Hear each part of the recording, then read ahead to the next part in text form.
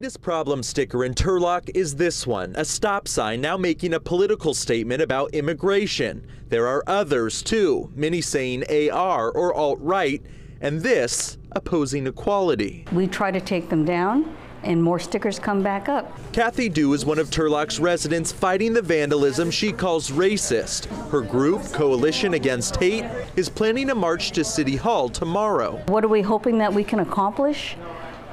Bring this to the attention of the people who have the power to do something about it. Cal State Stanislaus is dealing with the problem too. This poster was found on campus today, covering up another promoting inclusion. Senior Esma Nasher believes administrators aren't doing enough. They tell us that they're all about inclusion and diversity, and then they don't do anything.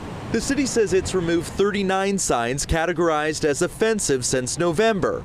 However, residents say they've taken matters into their own hands, removing hundreds during the same time. Neighbors say every single stop sign within a 3-mile radius was hit on the northeast side of town. You can see there's still a mark left behind. Turlock's mayor calls the stickers hate speech. We will make sure we take a stand as far as a city to make sure that that people aren't putting those stickers and making people feel unwelcome, and that they do feel safe. However, these residents aren't satisfied and want the city to do more. I want to see this alt-right and hate speech knocked back. In Turlock, Tom Miller, KCRA 3 News.